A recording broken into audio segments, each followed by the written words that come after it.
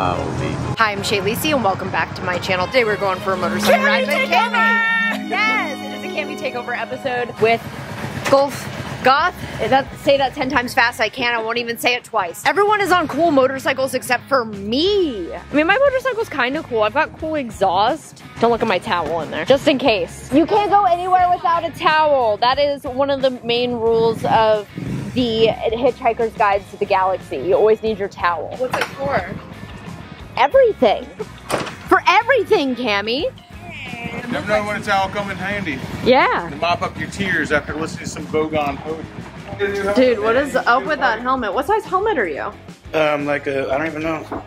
This is That's terrible. He loves it.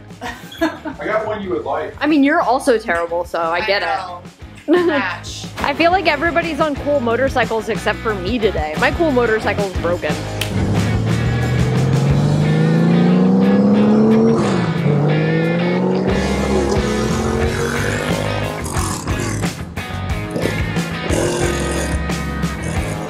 There she goes!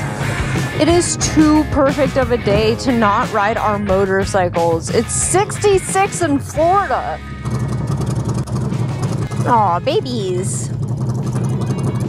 Me and Josh are on dueling gold wings. We're actually giving away the Dung Beetle this Friday on the Shadetree Surgeon's channel. Josh put a Sportster front end on that gold wing and used it to do a hill climb at Adam Sandoval's campout. Tickets are only $25 for this gold wing, and you also have the chance of winning Josh's Ducati Multistrada. Oh no, we're getting off, Rudy, no! Well, not anymore. That VMAX is fast as f. And of course, you have the option of having the motorcycle shipped to you, or you could come and meet us here in Florida, hang out for the weekend, and ride home. As of now, the campout is only 3 weeks away, so I feel like right now is the perfect time to win a motorcycle, because you can fly in for the campout and ride home on this gold wing. Or hell, maybe you'll ride home on a Ducati Multistrada. I feel like anytime it's more than 3 people riding with us, we are squatted up. And of course, the Dung Beetle does come with Gorf. That's my bitch! I feel like this is the first official day of fall. It has been absolutely sweltering. I fully thought I should tell you guys to prepare for the hottest camp out yet. And with Florida, that still might be the case, but today, it's 66. So I'll take it. We gotta ride our motorcycles all the goddamn day. And Josh has a very limited time left with the Multistrada and the Dung Beetle. Josh, does the Ducati have a name? Yours. Yeah. Yeah. The pasta rocket. Ah, that's what it is. The pasta rocket. I knew it had a name. I felt weird just saying the Multistrada. I knew all of Josh's motorcycles have names. My Goldwing hasn't inherited a name just yet, but it will.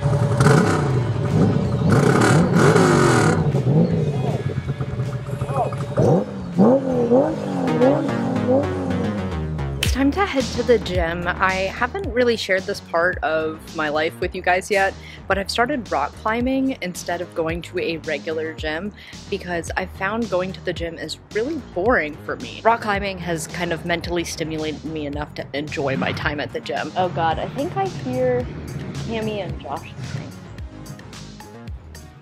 I definitely do.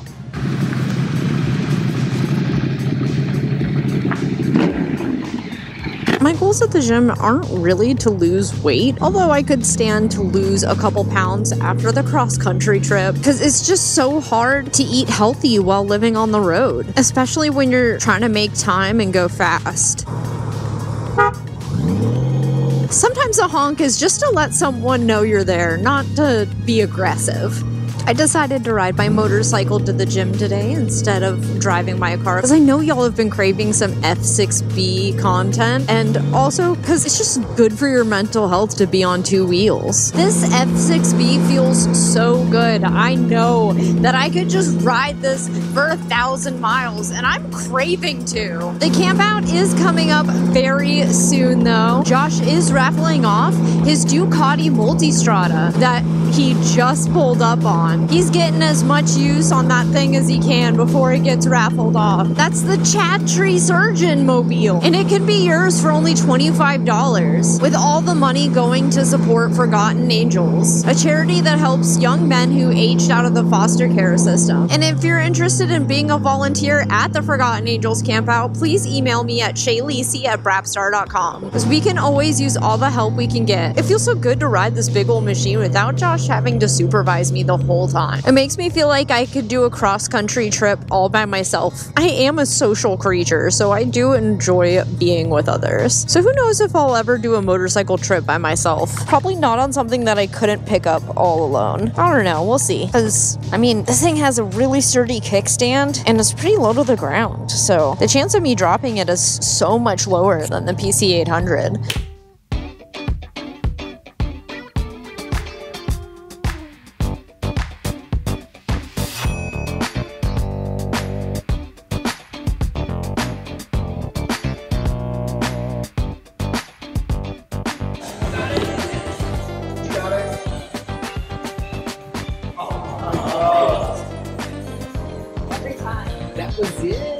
Off I go, alone in the night. Oh no, gravel, my enemy! Oh, my whole body hurts!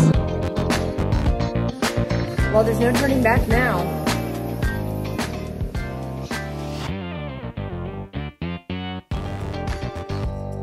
You're so cute! Ready your comments. The Sportster. The Green Goblin is back on the lift. You know, it's okay though. A Green Goblin, your hair, spooky season, I like it. Everything's scary. Sportster back on the lift. Dramatic hair change. Having bangs. You've got bangs and a Sportster that doesn't run. Congratulations, you're an Instagram biker. It's a 22-year-old bike, so I don't think it's that weird. The running part of it is kind of like Schrodinger's cat. It both runs perfectly and doesn't run at all. And until it starts, it's both simultaneously. Run perfectly and don't run at all. Such is the duality of Instagram goth girls. Pink season is over, at least until November. Spooky season is here. Your goth girlfriend Shaylisi over here is going to get a motorcycle running and be riding around the Green Goblin for Halloween. It'll run today. We'll get it running today. It'll make a noise. Maybe that noise will be you hitting it with a hammer, but it'll make a noise. Hey, you don't need those. I'm putting them back. Put them back? No, we only do things we need. So don't put anything back unless you need it. Anyway, lift this bike aloft. Lift this motorcycle like tiny antennae to the sky as an offering for the gods. I think the last one on the lift was the PC800. Yeah, and that turned out good for a while. Yeah. Now who's to say? Who's to say? Motorcycles are in a constant state of flux. Well, some motorcycles anyway. Is that high enough? I don't know. How high? How high is too high? No such thing. Got a drug addiction. Hey. We need to ascertain whether this starter is broken or whether the problem is somewhere else. When they get old and gummed up and they have a bunch of dust and crap in them, it just takes a whole lot more electricity to turn them. So turn it on. Let's make sure that, once again, we're not working. Make sure we're in neutral. We're not. We're not? How funny would that be? Kinda. Well, the wheel's up, so probably just spin the wheel, but still, let's, Sorry. You're good. It was my fault. I put it in gear on purpose. You made me apologize. Battery immediate. Now we've got nothing. Turn the key off, then on again. Test the voltage on the battery and see where we're at. So come on over here. I'm just gonna lead you through this. You're gonna do this. I'm not gonna do this for you. I've never tested the voltage on anything before, though. It's very easy. Do I use that little thing? I don't know what little thing you're talking about, but it's not very large, so yes. I don't know what's in your mind. Like when you say that little thing, like what exists inside your mind. Yep, that's the one. Yeah, the right little thing. That's cool. Yes, that's the one you use. Before you're able to access the battery properly, we're gonna have to either remove the seat or remove this. Actually, you can get at it without removing the seat, but go ahead and take the seat off.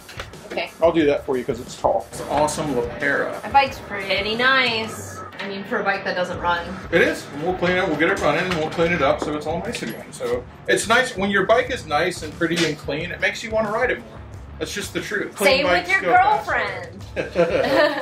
Okay, so we're gonna put this on volts. So we're on DCV 20, which like it won't be higher than 20. Stick it on there. We should, if it's dead, well, no. But you should get around like 12 something volts. Stick the positive on the positive and the negative on the negative. Yeah, we got about 13. Oh, so we got a good battery. That's what it should be at. That's enough to crank this bike over. So the problem lies elsewhere.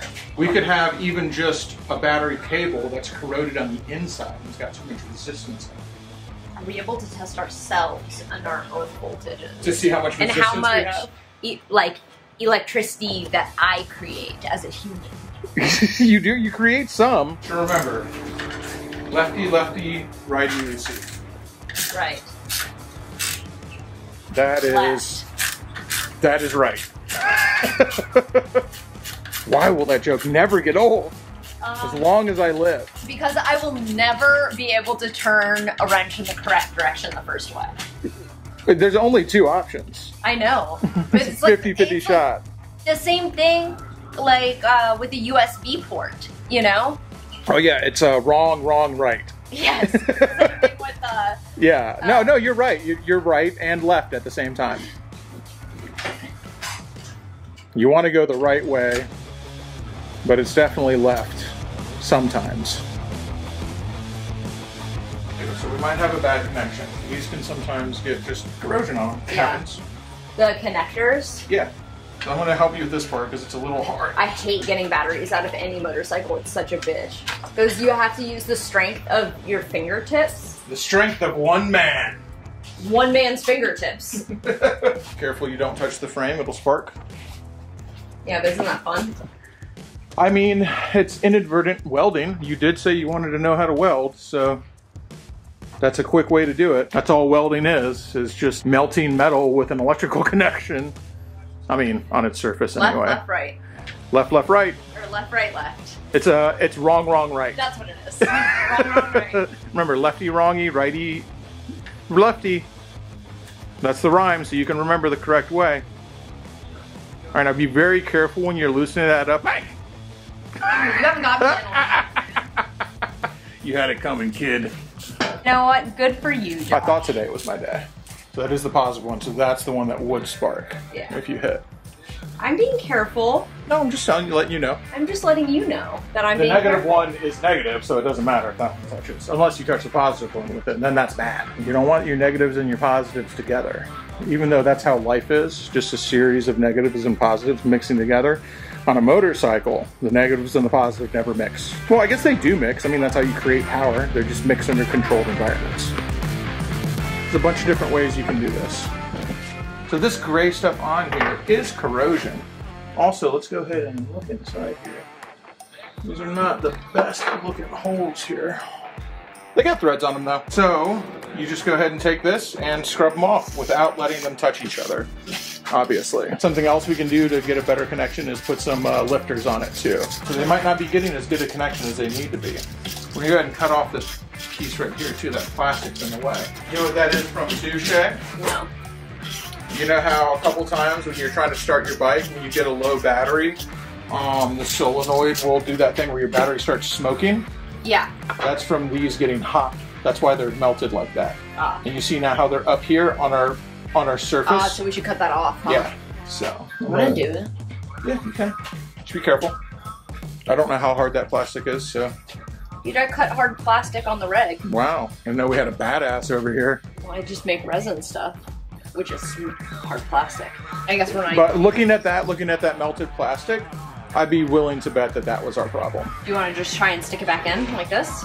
Or is there anything else I should be doing to make sure that the connection's fine? Nope, that's a good, like, I'm pretty sure that's what was up. That looks well, like then let's just stick it back in then. Is there a certain way I should be putting it in first, positive first or negative first?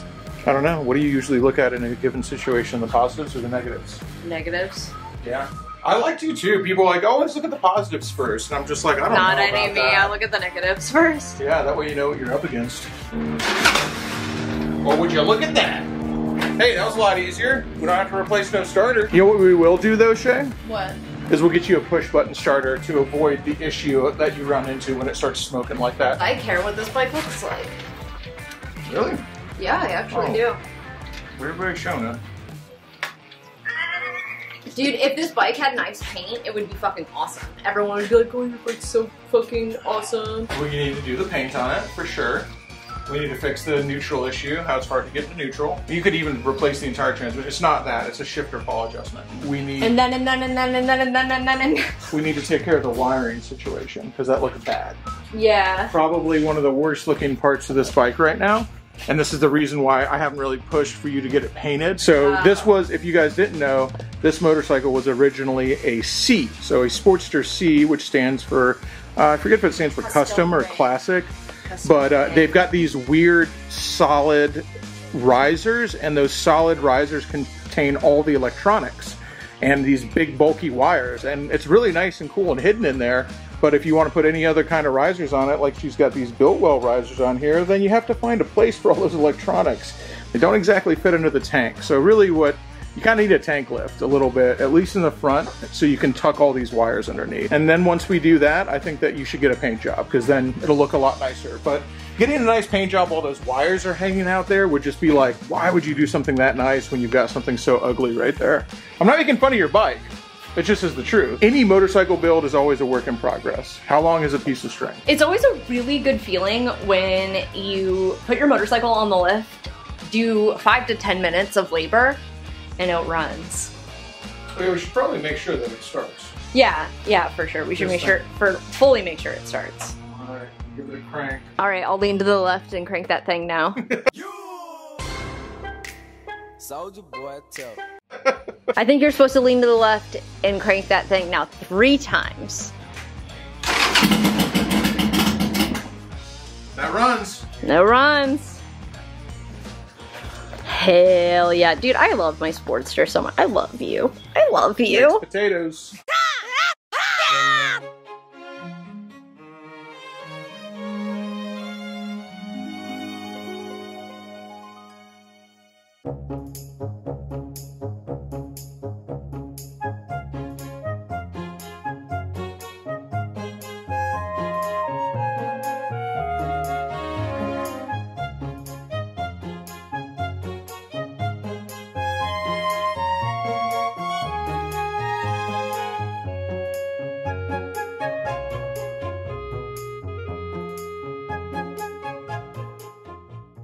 Is that high enough? I don't know. How high? How high is too high? No such thing. Got a drug addiction. Hey.